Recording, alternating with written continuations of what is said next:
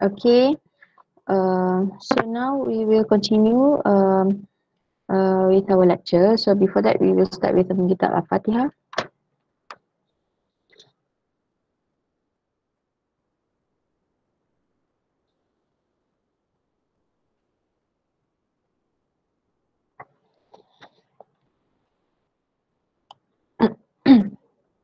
Okay, can you see my slide? Yes. Okay. So betul tak yang ni kita belum bincang lagi kan yang ni? Step to determine hybridization. Betul. Okay. So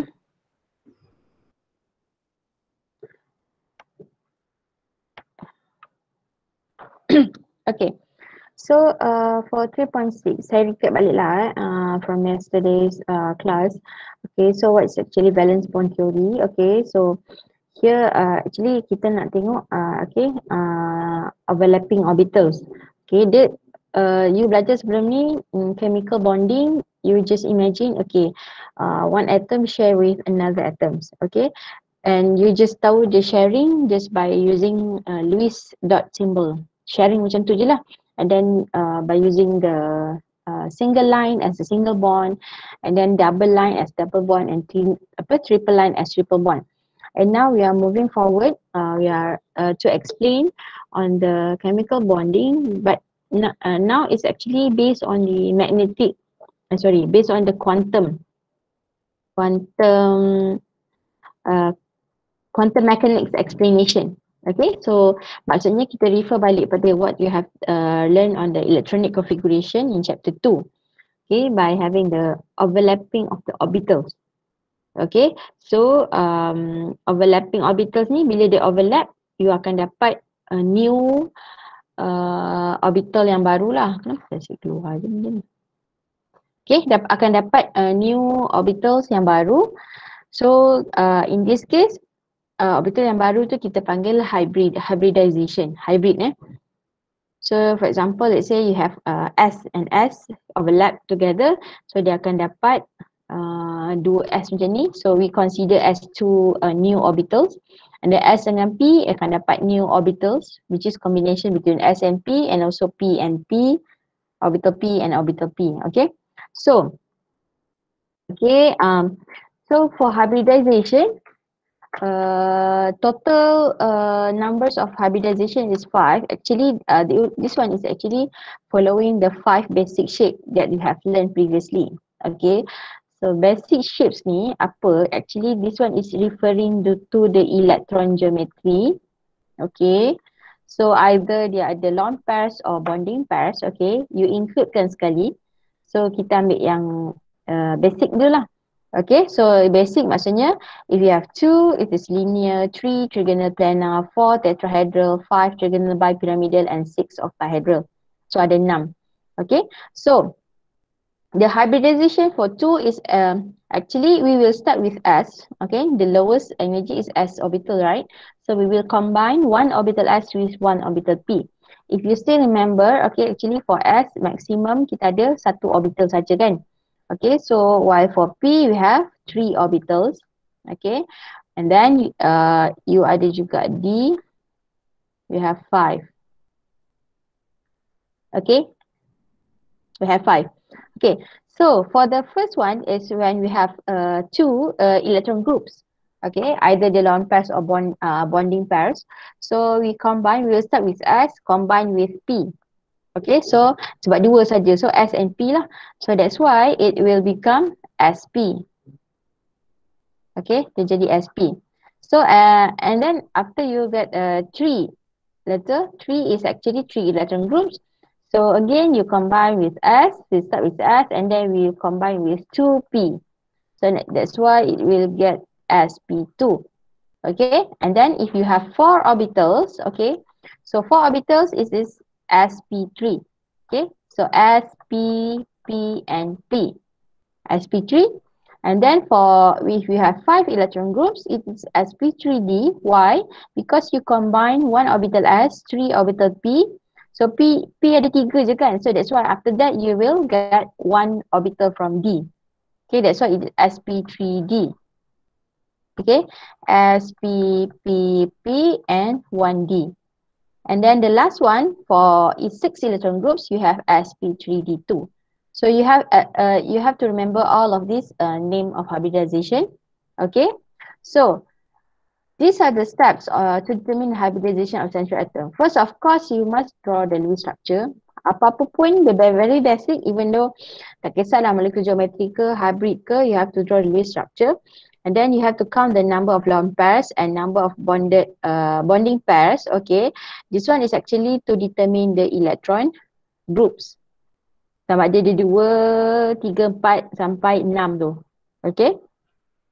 When you have determined the electron groups, you can determine the hybridization state. So state ni maksudnya dia ni lah SP ke, SP2 ke, SP3 ke, and something like that lah. Okay, so itu cara dia. So ni tadi saya dah explain lah. If you combine, you have two electron groups, so you ada orbital pun bilangan dia ada 2. So that's why you combine one orbital S with one orbital P. Sebab tu dia ada 2. Kalau 3, one orbital S with 2 orbital P. That's why dia SP2. Okay, so benda ni sama je untuk yang lain sampailah SP3D2 untuk 6 number of hybrid orbitals. And how to draw the shape of orbitals? So basically, the shape is actually also similar to the shape of molecular geometry. Maksudnya kalau bentuk dia, kalau dia 2, dia linear kan? So bentuk dia linear lah. Cuma kita bentukkan dia dalam bentuk macam bentuk balon-balon tu. Okay, so nanti saya akan ajar in details lah how to draw.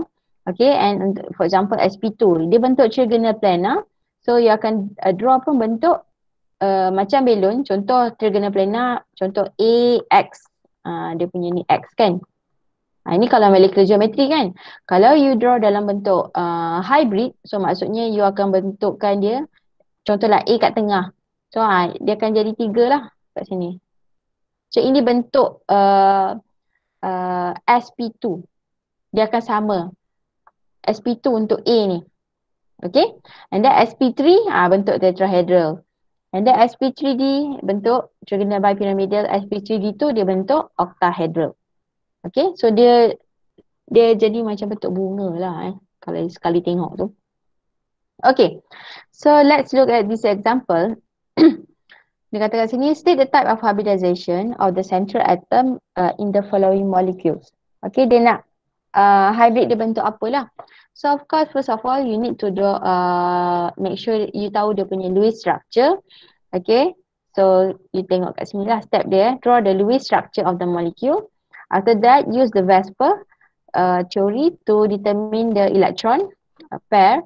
Kat sini, again, remember you have to determine the electron groups, whereby you actually dia tak refer pada molecular geometry, you refer pada electron geometry yang ada kita campur sekali dengan lone pair dia. Okay, then next you can determine the hybridization state. So simple je lah. Maksudnya kalau you kira dia ada 3, maksudnya dia trigonal planar, so hybrid dia adalah SP2. Contoh dia, okay. So then DBEH2 kan, so dia ada 2 electron group. So kita tahu bila ada 2 electron groups, so maksudnya dia combine between S and P. SP je lah hybrid dia. Dan bentuk dia linear. Okay. And then kalau dia LCL3, let's say lah ini you dah draw dia punya Lewis structure. So we know that it has 1, 2, 3. So it has 3 electron groups. So bila ada 3 electron groups, so dia combine 3 lah. SP2. 1 orbital S with 2 orbital P. So dia SP2. Okay. So clear untuk dapatkan hybrid punya state dia dulu. Okay. So now actually why you must hybrid the central atom? Okay. So central atom ni sangat penting sebab dia yang akan dia buka ruang supaya terminal tu masuk untuk attach dengan dia. Okay. So kenapa dia kena hybrid? Okay, for example here the atomic orbital must hybridize in order to form bonds. Unhybridized C orbitals predict the inaccurate bonding and geometry. Okay, for example, kalau carbon first kita ingat you belajar hybrid ke molecular geometry ke apa semua ni, bonding, chemical bonding, kita akan refer pada only on the valence electron. So for example, carbon, we have 2 valence electron. Sebab we have 4 valence electron, okay, dekat orbital S and orbital P. Actually dia 2S and 2P lah. Okay, dia period 2 kan. So 2S dia ada 2 and then 2P dia ada 2. So dia ada 4 valence electron. Okay. If you imagine kat sini, we know that kalau chemical bonding, kita nak share electron kan. Okay. Mana saya nak hilangkan ni? Dekat you all pun keluar nampak benda ni ke? Ke saya je nampak? Asyik pop up je. Okay. So, again so for carbon, for example, we know that it have 4 valence electron. So untuk chemical bonding, supposedly, kalau dia dah already 2 electrons, maksudnya dia dah cukup, betul tak? So you tak boleh usik benda ni. Maknanya kita assume chemical bonding ni dia nak share electron kat sini sebab dia ada 2 single electron. So yang ini yang boleh share, kan? So kalau you tengok kat sini, carbon, dia kalau tanpa you hybridkan dia cuma boleh ada 2 sahaja ruang yang boleh share dengan dia. Which means kalau dia nak attach dengan hydrogen, maksudnya carbon dengan hydrogen, hydrogen boleh masuk 2 saja. So this is the theoretical prediction lah kalau kita tak hybridkan dia. Okay, maksudnya ada 2 lah. Hydrogen ni kali 2 dapatlah dia penuhkan kat sini. Dia buat bond dengan carbon dekat 2p orbital. But actually for carbon sebenarnya you boleh dapat CH4. Meaning that carbon dia boleh buat 4 bond dengan hydrogen. Single kan. So dia boleh buat CH4. Maksudnya mana nak datang lagi 2 ruang tu. That's why lah dia kena hybrid. Okay, itu reason kenapa kena hybrid. So, okay, I know that this one is not in your slide, tapi tak apa, saya akan explain lah. Sebab saya perasan kat slide you tak ada pasal SP3. Tapi saya ambil slide saya untuk explain untuk semualah, SP3, SP2 semualah Okay, so saya start dulu dengan yang simple. Saya tahu saya ajar awak sebelum ni kita start dengan SP, SP2, SP3, SP3D and SP3D2 kan. Tapi saya explain dulu untuk SP3. Sebab SP3 ni paling senang lah sebab dia single bond, okay. Dia cuma ada single bond saja. So SP3 meaning that you combine 1 orbital S and 3 orbital P. Sebenarnya dia tak semestinya P, S, P, Y, P, Z lah, tapi 3 orbital P. Okay, dia combine together, dia hybrid kan. So kalau perasan sebenarnya if dia hybrid, bentuk dia akan jadi a bit different between dia dah combine lah S and P. Remember in the previous lessons semalam punya kelas, bentuk dia akan jadi lain. If you hybrid dia totally akan jadi new orbital lah. Orbital dia nama apa? SP3. Okay, sebab dia combine lah. So yang ini sebenarnya you tak perlulah tahu yang dia kena pecah macam ni ke. Tak ada, tak apa. Kita nak tahu ini dia punya result dia. So SP3 bentuk dia macam saya cakap, SP3 you ada 4 electron groups, right? So 4 electron groups bentuk dia adalah bentuk tetrahedral. Okay, if you want to draw the SP3 shape hybrid orbitals, so you akan draw pun dalam bentuk tetrahedral. So tetrahedral you akan draw patutnya macam CH4 tadi, you akan draw 1 kat atas, 3 kat bawah kan. Macam ni kan. Okay, so yang penting ni saya mention about central atom So bentuk carbon ni dia kena bentuk ni supaya nanti hydrogen yang masuk akan directly masuk lah. Okay, so you akan draw bentuk tetrahedral jugalah. So that's why you akan dapat bentuk dia bulat kat sini. Tengah tu sebenarnya ini kita assume lah. Biasanya saya letak C tu carbon lah. Okay, so 1, 2, 3. Contohlah lebih kurang 3. Okay, bentuk tetrahedral. Okay, so SP3 hybrid ni sebenarnya, okay, if you look at this, kita tadi tahu carbon ni dia ada 4 valence electron. Kan? 4 valence electron maksudnya dia ada 2s2 and then dia ada 2p2. Okay? So untuk dia bagi ruang 4 hydrogen nak masuk, that's why dia kena hybrid. So dia hybrid, dia mix kan, dia akan dapat sp3 kan. I know this slide is very tiba-tiba straightforward. Oh, dah hybrid terus dapat macam ni ke? So sebenarnya, okay, saya tunjuk step by step. Ini sebenarnya later ada dalam you punya slide lah untuk sp2. Okay, so kita akan start dengan ground state. Ground state ni yang mana? Yang asal lah, yang ni. Ini sebenarnya ground state. Saya tulis GS ni ground state. Okay, ground state of carbon, we have orbital S yang ada 2, orbital P pun ada 2. Okay, dan what is actually happening before you nak hybridkan dia, you akan melalui, we call it as excited state. Okay, so what is excited state? Sebelum ni you ada belajar perkataan excited kan dalam chapter 2. Maksudnya from ground state dia lompat naik. Okay, so in this case, kenapa dia lompat? Sebab orbital S kan bawah, P ni orbital P dekat atas kan, P atas daripada S kan. So this nampak tak, kan ada 2 elektron yang penuh pada orbital S. Yang ini dia akan lompat naik ke orbital P yang kosong. Yang kosong So that's why at the excited state, now S will become only one left, and then P dia akan penuh jadi 3 single electron pointing upwards.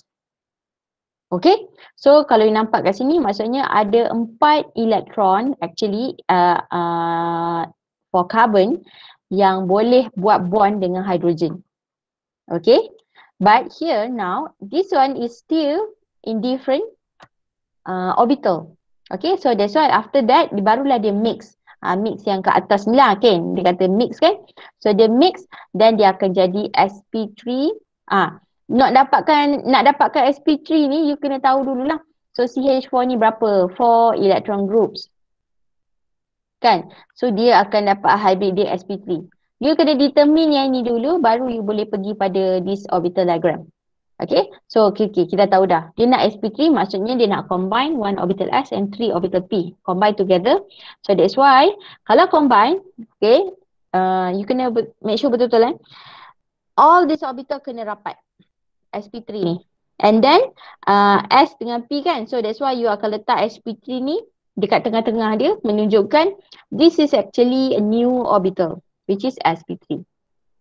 Okay, that's why sangat penting orbital diagram ni kena buat jarak-jarak. Okay, macam ni S, jarakkan. P ni awak rapatkan je. Allah, terpadam pula. Okay, sini S. So P, awak rapatkan, letak urut tu kat tengah-tengah. So kita nampak ada beza S dengan P. So bila you buat sp3, you kena sekalikan. Macam ni. Sekalikan, you akan apa ni? Nak buat balik. You akan labelkan dia as sp3 kat tengah-tengah dia lah. Okay, so dia akan jadi rapat lah kat situ. Okay, saya nak tanya dulu, so far ada soalan tak? Untuk hybrid sp3? Tak ada Okay, so kalau you tengok, okay, this is actually dia punya gambar hybrid orbital. How to sketch? This is the sketch. So bila dia sp3, okay, see, we know that CH4 tadi, kalau you draw Lewis structure dia akan jadi macam ni kan. Okay, so kita tahu kalau dalam molecular geometry you kena draw macam ni. At least lah macam ni kan. Tak kisahlah you nak buat wedges ke dashes tu, tapi at least macam ni lah bentuk dia. Bukan 90 degree, dia actually 109.5. So if dia kata please sketch the hybrid orbitals. So bila nak sketch, ya ni lah rupa dia sebenarnya. Okay, tapi ni kan rupa ni terlalu cantik kan. So biasanya atas kertas, okay, apa yang kita akan sketch is, okay, kita letak center atom dia C, carbon kan. Kita tahu dia bentuk macam ni. So kita akan draw 1 kat atas and then 3 kat bawah. 1, 2, saya lukis tak cantik 3. Contohlah, yang penting dia ada 3. Okay, so kalau tengok kat sini, masing-masing bawa 1 elektron pada orbital sp3. Kalau label sebenarnya inilah dia, ni sp3 orbital sp3. Okay, masing-masing dia bawa 1 elektron. So letak kat ujung ni 1 spin up, Okay. Nampak tak? So dia ada satu elektron. Now, dia nak attach pada siapa? Hidrogen kan? Again, hidrogen ni dia bentuk apa? Dia actually hidrogen ni dia punya valence dia is 1s kan? 1s1. So S lah orbital dia. So S bentuk dia apa? Bulat kan? So that's why hidrogen sebenarnya kalau you tambah kat sini kan, hidrogen dia adalah 1s, sebenarnya dia kali 4 lah nanti akan masuk pada carbon. So apa yang dia nak buat sebenarnya kat sini, so saya tukar colour lah nak bagi nampak dia bentuk bulat kan? So bulat. So sini pun bulat, sini pun bulat, sini pun bulat. So dia masing-masing pun bawa satu elektron. Now sebab kita tahu dalam satu orbital dia kena satu spin up, satu spin down kan? Macam ni kan? Okay. So maknanya kat sini dia dah satu spin up. So yang ni awak letak dia spin down lah. Walaupun kat sini original dia spin up. Okay. So spin down. Spin down. Ni spin down. Okay. So this is hydrogen orbital S. Hydrogen. Lalu kita label lah macam ni. H. Okay. Ini cara untuk draw. Nanti saya akan draw balik in a proper way lah. Sebab kat sini ruangan dia kecil. Yang penting you faham dulu. Untuk betul-betul practice untuk drawing nanti kita akan pergi lagi sekali lah. Okay, yang penting you faham dulu. Kita akan start. Kita hybridkan cuma as for now untuk you punya level, kita cuma hybridkan central atom sahaja. Okay. Unless lain lah kalau dia ada 2 atau 3 central atom. That's why itu you kena hybrid juga. Tapi as for now, central atom you hybrid, tujuan dia untuk buka ruang supaya all the terminals boleh masuk. Okay, that's why hydrogen tu you tak perlu hybridkan, you terus masukkan je lah. Okay, sama juga case kalau ammonia actually the structure is macam ni. Okay, if you draw Lewis structure, you akan dapat satu lone pair. Okay, so bentuk dia kena pyramidal. Tetapi bentuk asal is still tetrahedral Okay, so dia punya kalau okay, saya tulis lah kat sini sebab tadi dah ada kan. So ground state of central atom lah nitrogen dia ada 5 valence electron dia Okay, so you buat kotak. Okay. So here ada 1, 2, 1, 2, 3. Okay, ni ground state. Now, you tengok balik kat sini. Dia ada 1, 2, 3, 4. So, maknanya hybrid dia mesti sp3. Okay, so maknanya kita nak combine sp3, 1s, 3p. So, macam case yang tadi, you kena excitekan dia kan, betul tak? Untuk buka ruang supaya semua jadi single, ada 4 hidrogen boleh masuk. In this case, dia nak sp3. Tapi persoalan saya, perlu ke dilompat lagi? Sekarang dia dah penuh. And now, dia nak buat bond dengan 3 hidrogen sahaja. Nampak tak? Dah ada 3 dah ruang kat sini. Dan dia nak buat sp3. Okay? So that's why, in this case, no need to do the excitation. Tak perlu excited kan lah. Dia terus mixkan saja. So you akan dapat sp3 hybrid state lah of nitrogen. So you combine saja. 1, 2, 3, 4. So ni akan jadi sp3. Yang ini awak salin je balik. Okay, jadi sini ada penuh, sini ada 3. Now, if you look at this, okay, sebenarnya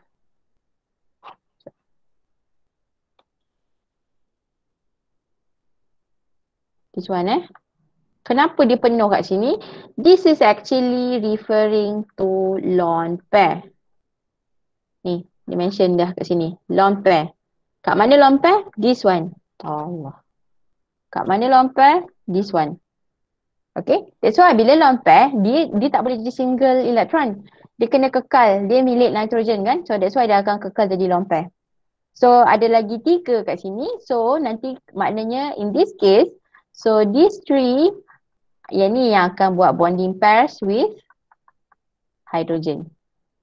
Okay, so meaning that here we know that, okay, ni central atom kan, so let's say lah we have hydrogen kan, so hydrogen is actually 1s kan, 1s1, so dia di darab 3, dia akan masuk sini satu, and sini satu, so total dia ada 3.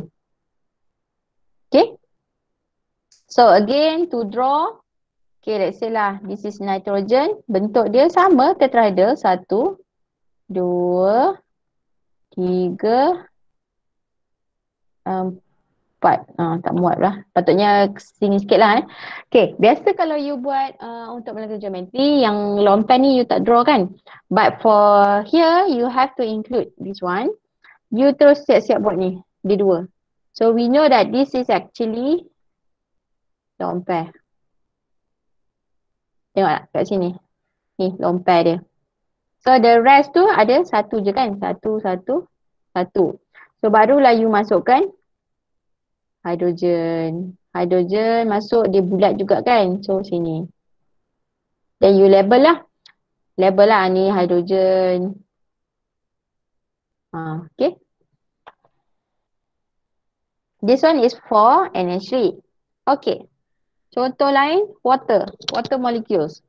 Water molecules, okay, you have 2 lone pairs. Also again, dia sebenarnya adalah sp3 sebab dia ada 2 bonding pairs with 2 lone pairs. Okay. 1, 2, 3, 4. Maknanya bentuk you draw nanti pun still kena tetrahedral. Okay. So in this case, okay, you tengok ni.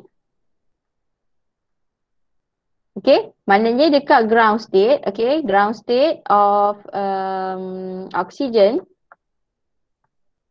1, 2, and then you ada P. P. 1, 2, Okay. Kalau tengok kat sini, dia ada 2 lone pair kan. So ini pun ada 2 yang penuh. Dia make sure kena 2 lah penuh. Sebab dia ada lone pair. Betul tak? Betul tak dia nak react, dia nak attach dengan 2 hydrogen. So that's why ada 2 sahaja yang single electron. Okay. For this also again, you do not need to apa nama dia? Excitekan dia. Okay, tak perlu lompat mana-mana because dia dah already enough electrons. So that maknanya lepas tu you boleh terus hybrid lah. Hybridkan oksigen. So combine terus. Dia mix lah. Hybrid tu mix kan. So you akan dapat sp3. So kat sini dia ada lone pair. Okay, so sini ada single electron. So here is actually lone pairs. Okay. So again, for the drawing, sama jugalah. So for example, you have oxygen here. Oxygen, still buat bentuk tetrahedral. Okay. But now you have lone pair. Okay, sini satu, sini satu. Okay, contoh. 2 kat sini adalah dia punya yang buat bond dengan, for example, oksigen tadi kan. Sorry, buat bond oksigen pula. Buat bond dengan hidrogen. Dia bentuk S kan. So ni S orbital kan. Dia hidrogen, hidrogen. So yang merah tu, ni kena, yang penting you kena draw ni sini. Kena ada elektron. Dekat overlapping tu. Overlapping orbitals tu kena ada lah. And then this one you label as lone pairs. Okay. Ni untuk sp3. Okay. Ni contoh lain. Let's say lah you ada structure yang lebih kompleks where you have more than one central atom. Okay. Kalau you nampak kat sini, C, N, H ada banyak kan. Sebenarnya kat sini dia pecah kat sini. Dia ada 2 central atom. Dia have C, dia have N. Okay. That's why bila you tengok geometri ni, molecular geometri, dia pecah kat sini. Ni central atom, central atom yang pertama. So yang ini adalah central atom yang kedua. Okay. So in this case, for example, carbon ni nak dapatkan dia sp3 ke tak, you kira je lah. Let's say you dah betul-betul kira, okay, carbon ni sebenarnya electron group dia ada 1, 2, 3, 4. So that's why carbon ni sp3. Okay, daripada sini pun sebenarnya you boleh kira lah. Okay, so nitrogen you have 1, 2, 3, 4. Including the lone pairs. Oh, so also sp3. Okay, so nak buat dia punya hybrid tu. Okay, here. Sebab dia ada dua central atom kan. So in this case, for carbon, this is unhybrid. Maksudnya ni dalam keadaan ground state. Ground state Okay. Carbon dia ada 2s 2p, nitrogen 2s 3, 2s2 2p2. Kalau nitrogen 2s2 2p3. Okay. So if you tadi dia nak buat bond dengan 1, 2, 3 hidrogen, satu lagi dengan N. Okay. So of course, maknanya tadi kita tahu carbon dia perlukan sp3, nitrogen also sp3. So meaning that dia kena combine together. This one, kena mix kan. And here dia kosong, and tadi dia kata dia nak buat bond dengan 3 hidrogen dan 1 nitrogen. Now dia ada 2 saja. So in this case, this electron from 2s must excite to this orbital. Kena lompat Okay, ni dia dah simplifykan So sepatutnya you kena start with ground state, excited state and also hybrid state. So 3 ni kena ada untuk carbon lah. Okay, untuk nitrogen, ground state dah ada. Ini ground state. So ground state, here nitrogen ni pula dia attach dengan 2 hidrogen dan 1 carbon dan 1 lone pair. So maknanya 2 hidrogen, 1 carbon, 1 lone pair. Okay, so maknanya 2 hidrogen dah ada, 1 carbon, 1 lone pair. Okay, so dia tak perlu ada excited state. So dia terus kepada hybrid state. Okay, so here if you hybrid state, you akan dapat like this lah. sp3 And then for the carbon, okay, since yang ni tadi kena lompat kat sini. So dia dah lompat dulu siap-siap. And then you mixkan dia. Okay, you mixkan dia, you akan dapat ni lah sp3 with 4 single electrons. Okay, so kalau you tengok kat sini, dia tunjuk one by one cara nak tengok dia. So you tengok kat sini, dia kata kat sini ni adalah carbon sp3. So nampak tak sp3 dia? Okay, ini sp3. So yang ini pun sp3. So better sebenarnya sp3 ni letak kat tengah lah letak kat tengah.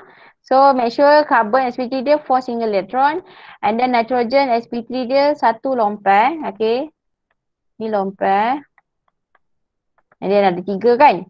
Okay, remember carbon ni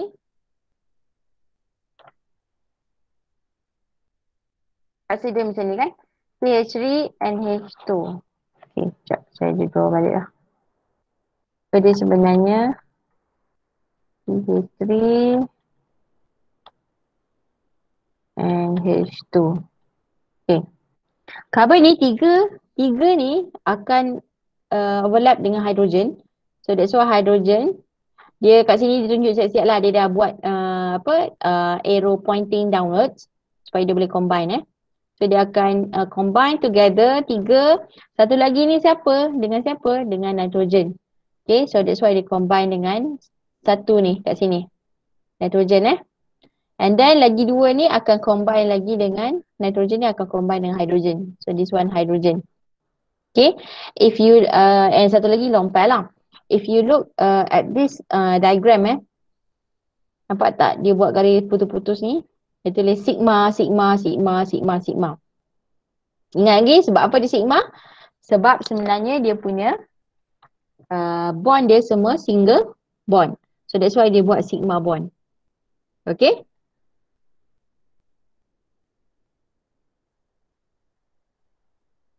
And this lone pair ni lah dia buat arrow naik ke atas. So this is lone pair. Okay, any questions so far for sp3?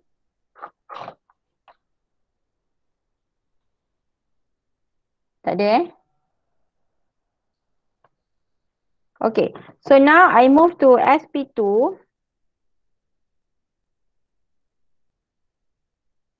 Okay, sp2 ni kita turunkan sikit, dia cuma combine 1s and 2 orbital p.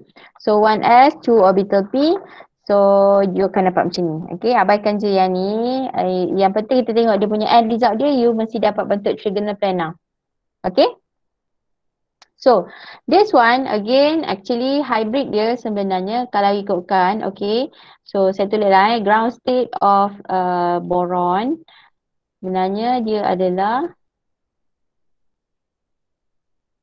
1, 2, 3 kan. Samalah. So this is actually ground state kan. Dan sebelum dia mixkan tu, okay, BF3 kau nak tahu dulu. So BF3 actually dia ada 3 electron group kan. So 3 electron groups mean that dia akan combine, dia akan jadi sp2. So you kena dapatkan ni dulu baru you boleh tahu okay dia perlu excite ke tak. And now BF3 tak ada lompat kan. That's why you tak boleh jadikan dia kekal 2 macam ni. And then dia nak combine dengan 3F. So that's why this electron will excite to the p orbital. So excited state of boron, okay, you akan dapat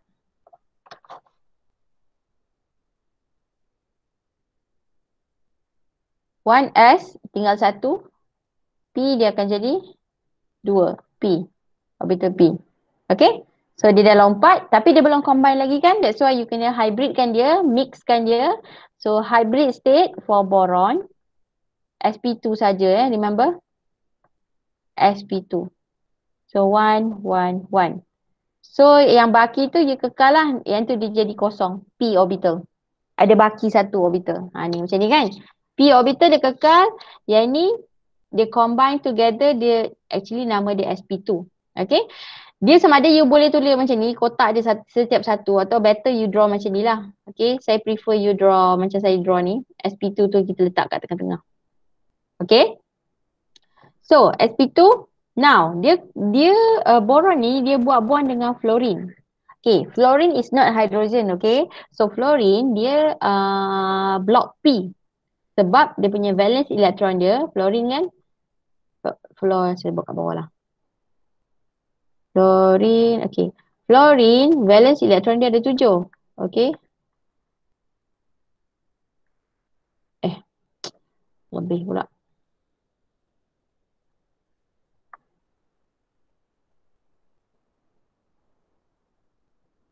Okay.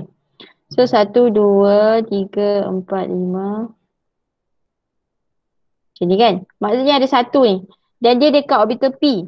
So you tak boleh dah lukis macam hidrogen bulat-bulat tu. You kena lukis bentuk P. Okay. So that's why if you look at this figure. Okay. Saya padan jap yang lain. Tabut pula tengok. Okay. If you look at this figure. Okay. You akan draw. Okay. Saya lukis balik lah. Nak tengok macam mana. Dia boron tadi bentuk trigonal planar kan. 1 kat atas. 1 kat bawah. 1 lagi kat sebelah sini. Dia bentuk trigonal planar. So dia ada 1 kat sini, 1 kat sini, 1 kat sini. So this is sp2. Okay. So dia nak combine dengan dia fluorine tadi kan. So fluorine is actually orbital P. So that's why, okay, biasa saya akan buat, okay, ni fluorine tengah dia. Dia bentuk kan, dia bentuk P. So fluorine. So kat sini fluorine. Fluorine. Okay. So dia akan masuk 1. Akan masuk 1. Yang ni akan masuk 1. Yang penting kan sebenarnya yang kita akan tengok selain daripada bentuk ni, part ni. Part yang saya colour kuning ni. Okay. Yang ini mesti ada overlapping. You mesti letak 2 elektron. Di ibarat you overlap orbital lah. Cuma ni dalam bentuk drawing. Okay. And kalau you tengok gambar ni, dia ada lukis bentuk 2P ni kan. Sebenarnya patutnya dia ada. Tapi kalau dalam drawing you tak lukis pun tak apa. Maksudnya ni orbital yang kosong. Okay, you tak perlu draw lah. Okay, sebab kalau tak ni jadi complicated. So ini maksud sp2. Okay. So ni tadi saya mention about ground state kan. So ground state, contoh kalau carbon yang you nak, ni tadi contoh boron kan. Now contohlah, let's say kita nak buat sp2 untuk carbon. Okay, so ground state carbon 2s2 2p2. So kalau you promote, you akan promote yang ini ke sini. Promote elektron ni yang untuk dapatkan excited state tu lah. Excited state. Bukan dapat single elektron kan. Tapi dia nak sp2 saja. Maksudnya you akan combine yang ni kan. sp2. Okay. So nampak tak? Dia ada sp2. And now p orbital ni dia dah tak kosong. Beza dengan bf3 tadi. Dengan bf3 p dia kosong. But here for carbon p dia ada isi. Okay. So yang isi ni actually are referring to pi bond. Okay. So that's why carbon ni dia special. Dia boleh buat single, double and triple bond kan. So that's why dia boleh ada sp3, sp2 and sp. Okay. So unhybrid orbital, yang ni kita panggil unhybrid lah. Yang ni hybrid. So yang P tertinggal ni dia unhybrid dan dia ada elektron kan. Yang ini akan form pi bond. The rest yang hybrid ni dia akan form, yang ni sigma, yang ni pun sigma. Yang ni akan form pi bond. Okay. So the unhybrid orbital dia adalah dalam bentuk macam ni. Okay. Tadi kan kalau you perasan tadi, this one, 2P ni, dia dalam bentuk yang tegak menegak tu kan, itu adalah unhybrid orbital. Dia tak hybrid kan? Cuma dia tak ada elektron dalam tu sebab orbital dia kosong. But kalau dalam case carbon ni, dia ada elektron. So that's why yang ini bentuk dia tegak. You ingat lagi apa beza sigma dengan pi? Sigma overlapping dia end to end, ujung ke ujung. Kalau pi, dia side to side. That's why kedudukan unhybrid orbital ni dalam keadaan tegak, perpendicular to the plane. Sebab nanti later dia akan buat bond dengan, sebab dia dalam kes ni pi bond kan, dia akan buat pi bond secara menegak. Okay, ni maksud ni lah unhybrid orbital . So contoh yang unhybrid orbital ni, jadi contoh if you have CH2 and H, okay, tadi NH2 ni NH saja dia ada double bond. So by looking at this, you boleh tahu sebenarnya, okay, this carbon, sigma dengan hydrogen, dia ada double bond, you have sigma and pi. Okay, then nitrogen dia ada satu sigma and satu lone pair. Okay, from here also you can terus determine what is actually the hybridization state. Okay, kalau tengok carbon dia buat 1, 2, 3. Dia ada 3 electron group. So 3 electron groups, so that's why dia adalah sp2. Okay, that's why saya cakap carbon pun boleh buat sp2. Carbon. And then again sama juga untuk nitrogen. Nitrogen pun juga ada 3 electron groups. You have one single bond, ini double bond ada 1, dan ada lone pair. So also 3 electron groups.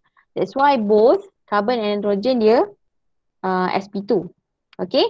So, if you tengok pada dia punya orbital diagram, okay, carbon tadi unhybrid 2s2 2p2 and nitrogen hybrid 2s2 2p3. Okay, so tadi kan kita ni pada ground state kan sebenarnya kan. And then you go for excited state. So this one actually will promote to this one. So that's why you akan dapatkan, okay, dia tertinggal satu step lah kat sini . Saya nak you janganlah tinggalkan excited state ni tertinggal. So this is orbital S, 2S, and then you have P. Ni excited state. Maksudnya semua jadi single. Lepas tu barulah you pergi pada hybrid state. Hybrid state dia sp2 lah. Dia combine 3 saja, so ada satu lagi unhybrid orbital. Okay. And then for nitrogen, this nitrogen you do not need to excitekan dia. Sebab nitrogen tadi dia cuma buat 3 sigma bond kan, remember 3 sigma, bukan 3 sigma, 2 sigma, 1, 2 sigma, 1 pi, satu lagi lone pair. Okay, so that's why ada 3, satu dah ada lone pair, so you akan kekalkan dia sebagai lone pair. So now sp2 juga, so dia combine yang ini saja . So kat sini jadi sp2, again kat sini akan ada satu unhybrid orbital. Okay, so this unhybrid orbital sebenarnya yang ini yang dia akan buat bond. Dia akan buat pi bond. pi bond dia akan buat antara unhybrid sesama dia. Unhybrid dan unhybrid. So unhybrid carbon will form bond dengan unhybrid nitrogen. Dia akan overlap sama-sama dia. And this actually sigma, sigma, sigma, sigma, yang ni pun sigma, yang ini lone pair. Okay, so these two sigma akan buat bond dengan hydrogen. Remember, hydrogen. So lagi satu sigma, remember, carbon akan buat bond dengan nitrogen. Sebab ada satu lagi sigma ni kan. So that's why lagi satu ni akan buat dengan nitrogen sebenarnya yang ni. This one. Yang ini hydrogen lah. Okay. If you look again, macam mana dia punya pergerakan attachment of the overlapping tu. Okay, this is ni you tengok yang ni. Hybrid sp2 orbital carbon. sp2. Okay, so we have 3 hybrid dia. Dalam masa yang sama dia ada unhybrid orbital. Dia duduk kat atas ni ditunjuk Okay, nitrogen sp2 juga tapi dia ada satu lone pair. And dalam masa sama also ada unhybrid. So unhybrid sesama unhybrid dia akan form bond, pi bond, unhybrid. So this hybrid, okay, yang dua ni akan form sigma bond dengan hydrogen. Okay, yang mana? Yang ni, yang bawah ni, okay, hydrogen. And then for lagi satu ni dia akan form dengan siapa? Of course lah sebab dia ada sigma juga dengan nitrogen. So that's why dia form sigma with nitrogen. So ada lagi satu baki untuk nitrogen, dia akan form sigma with hydrogen. So this one. Okay, yang penting dia kena cukup lah. Dia akan cukup masuk all the electrons together.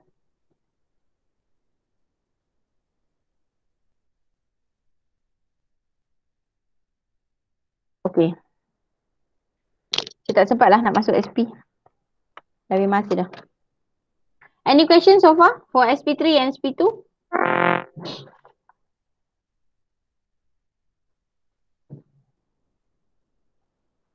Ada soalan tak?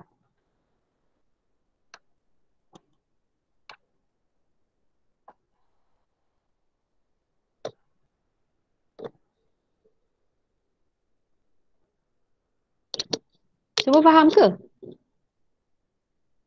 Faham. Okay, so memang tak sempat lah 1 jam. Sebenarnya dia kena 2 jam untuk explain yang ni kalau nak full explanation. So tak apa, at least you ada sedikit overview lah on SP3, SP2 and on the hybrid. So nanti untuk next week ni kelas 2 jam saya akan pergi balik, tunjuk balik satu-satu what you should do from ground state, excited state to hybrid state and then how to draw. Okay. So sebab dah habis masa kan. So ada kelas yang ada kelas lagi lepas ni kan. You all ada kelas yang lepas ni. Okay, so with that, saya buat ada kelas juga sebenarnya lepas ni. Okay, so I end our session with tasbih, kifarah and surah Al-Asr.